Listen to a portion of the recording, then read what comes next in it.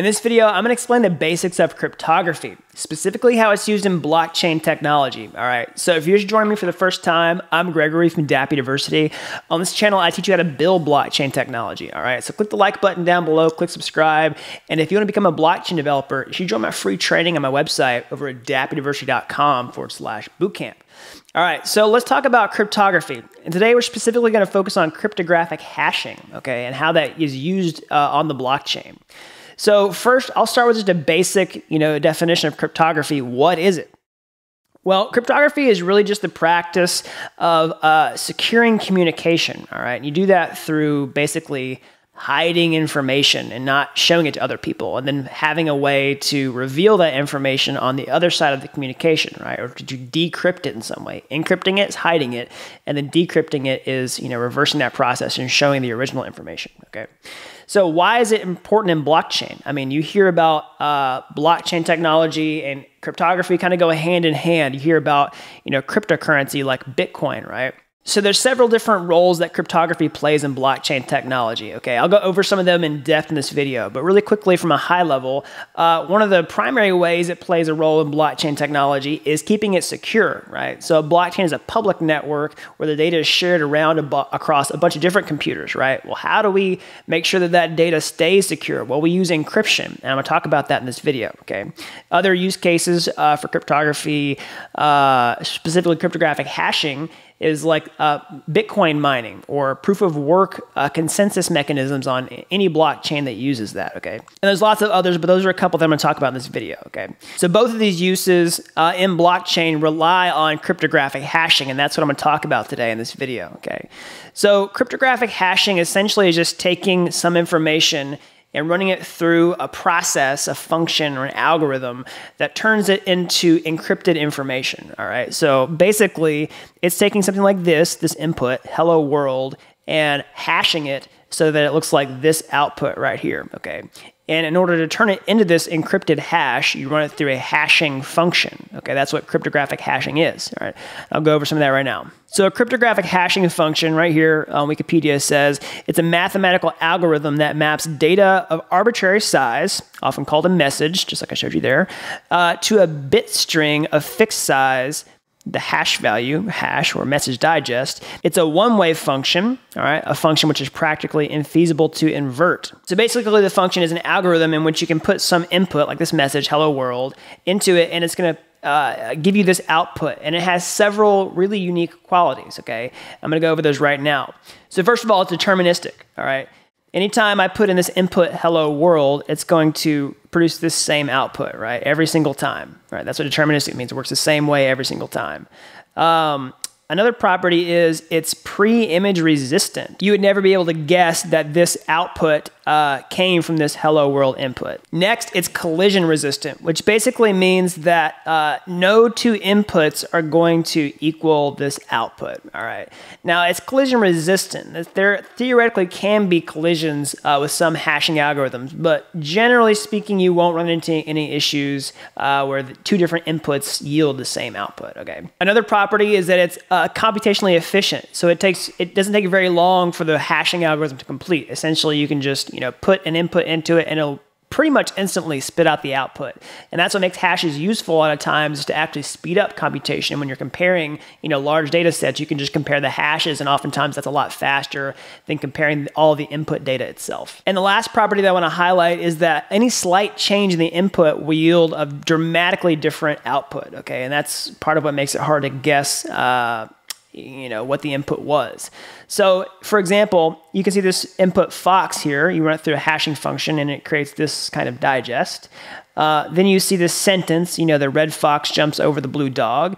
Run it through the hashing function, it creates this output. And then if you just change one single letter, right, you change this V to a U, the outputs look drastically different, all right? So just a small change will, make a completely different output. And that's another property that makes these hash secure, okay? So those are properties of hashing algorithms, and there's several different ones available, right? You can see this list here. There's MD5, SHA-1, SHA-2, SHA-3, there's Blake2, Whirlpool, Bcrypt, and I don't necessarily want to go through all these in this video, but they all share those properties that I mentioned, right? And think about why these properties are so important, right? So if you're just trying to figure out how blockchain works, think about a use case that you use on an everyday basis, which is your password, right? Maybe for your email or any kind of online service that you use, like social media, your bank, whatever, right?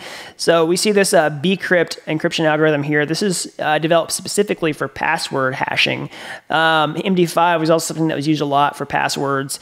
So how do they work? Well, essentially, your password is stored in a database as a hashed output, right? So if your password is ABC123, then that gets run through a hashing algorithm and that's stored in the database. And you don't want to be able to determine what someone's password is by looking at the hashing function. And I also mentioned earlier, that basically it's really hard to guess what the input is from the output. Now that's theoretically. So there are things like called hash tables. You basically take every possible input and convert that into the hash digest and then look it up in the reverse direction. And this is really common for hackers, like with common passwords and things like that. They'll often have these hash lookup tables. So it's theoretically impossible to guess the input from the output, but there are cases when people can do it. So you always need to use secure passwords. All right, so let's focus on cryptographic hashing in context of the blockchain. So I'm going to actually do a code example here. You don't necessarily have to be a developer to follow along with this. You can just watch me do it, okay? You'll be able to understand based on what I'm doing, okay? So I'm going to use the Web3 library for talking with the Ethereum blockchain, and I'm going to use the SHA-3 hashing function. So I can say Web3 utils and SHA-3. So I have access to this hashing function right here. And I'll say hello world, okay? And you'll notice this is the hash that it produces, okay? So I can do this again and just change one letter. Say hello worlds with a S on the end. See, it yields a completely different output. And also one property of this I forgot to mention earlier is that no matter the length of the input, it always yields the same output length, right? So this hello world versus hello worlds, this is one character longer, but the length of the hashes are the exact same, okay? All right, so it's impossible to guess hello world from just seeing this because it looks totally different, right? But that's a way that you have access to a cryptographic hashing function if you're a blockchain developer and you want to use Web3 to play around with this, okay? So let's talk about how blockchain is secured by cryptographic hashing, okay? So what I'll show you is how data is actually stored on the blockchain, okay? So the blockchain is made up of bundles of records called blocks, which are chained together to make up the blockchain, all right? And each block is linked together. That's why it's chained together. And they're linked by hashes. Like each block has a hash. So I'll show you that right now. Okay. So I can actually fetch a block from the blockchain like this. I'll say Web3 ETH get block latest. All right. And then I'll say then R block equals R. All right, so I can look at the block like this, and boom, there we go. There's all the data from the block itself. So let me explain this. Whenever I, create a transaction on the blockchain, let's say I send cryptocurrency from one account to another. That's a transaction, okay? And we can see a list of transactions here. These are just the hashes of the transactions, which I'll get into in a minute.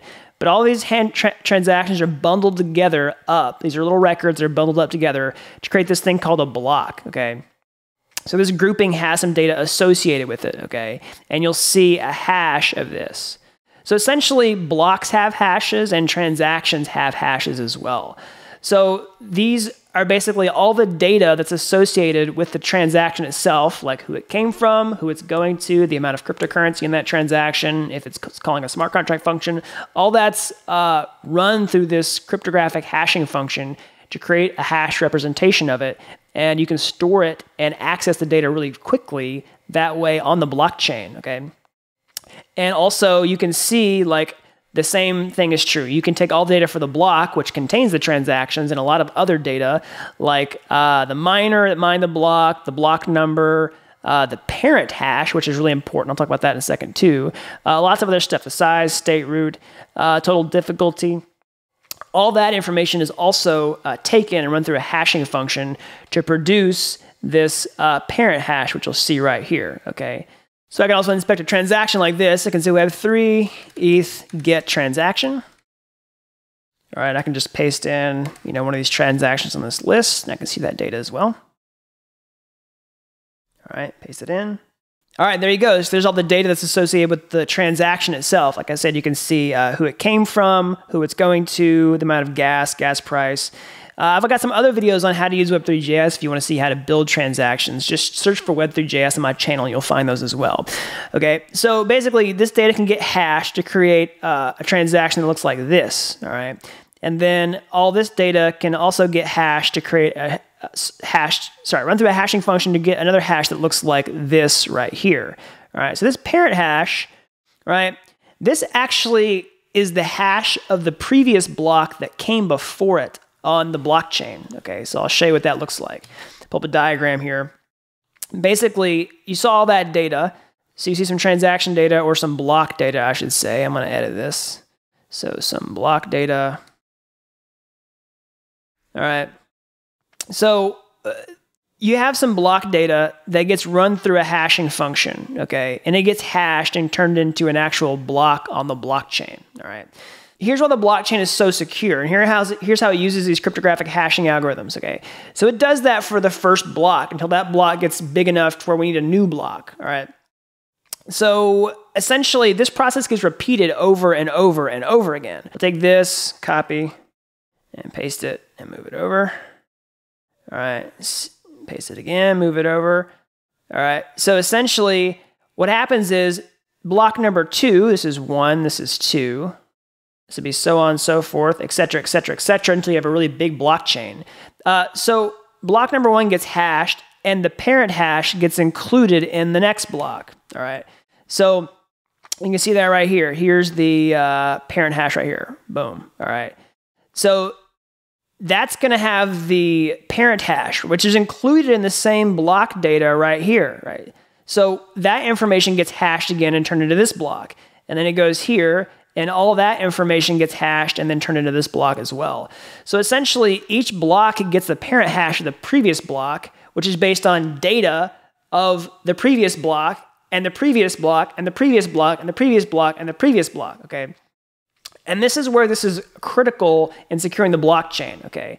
So if you were going to go change the history on the blockchain or tamper with it, basically, let's say I had 100 Bitcoin and I wanted to say, oh, now I have 10,000 Bitcoin, right? I wanted to change that. You have to change the blockchain. And this is very hard to do because each block contains the hash of the previous block. And that block contains data which contains the hash of the previous block and the previous block and the previous block. So this is incredibly hard to do, and it gets harder and harder and harder and harder, and exponentially harder the farther back you go in time, which is why the blockchain is secure. You would have to do a 51% attack, which means you need the compute power of 51% of the entire Bitcoin network in order to change the history of the blockchain. And this, like I said, this problem gets harder and harder and harder the farther back in time that you go, okay? All right, so that's an overview of how cryptographic hashing works. That's how we use cryptography in the blockchain, or at least one way that we do it. I might make some more videos about this topic, other ways in which cryptography is used in blockchain technology. Let me know in the comment section down below if you're interested and you want to see more. As always, subscribe to the channel, click the thumbs up button down below. That really helps this video get found. And if you want to become a blockchain developer, you should join my free training on my website over at dappuniversity.com/bootcamp. All right, until next time, thanks for watching Dapp University.